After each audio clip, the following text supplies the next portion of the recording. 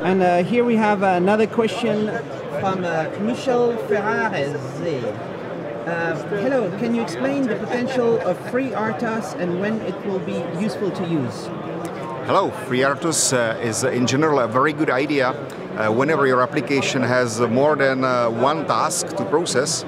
And the advantage of the concept of the RTOSs is that you can simplify the tasks and you can, by means of the operating system, connect them, guarantee the synchronization and the data exchange.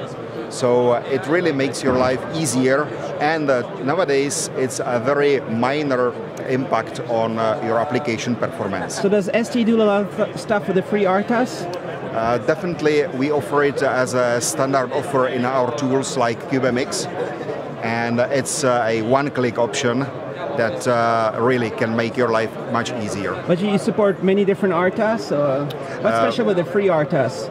freeRTOS is free. It's very well supported by community. Is it maintained by the Amazon, or? Nowadays, it's maintained by Amazon. So they're doing a good job to maintain it nice? It's doing lots of... I haven't seen many recent changes in that, so it's probably their marketing option, but it's still maintained and it keeps going on.